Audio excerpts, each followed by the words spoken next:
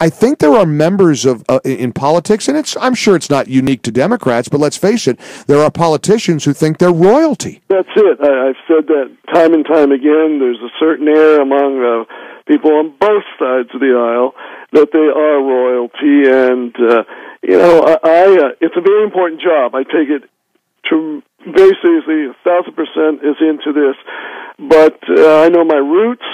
Low middle class family. My dad was a fireman in the 50s and 60s and a janitor, and I still want people, and you, if you feel comfortable, to call me Tom, because that's just what we have to get rid of, this country club attitude.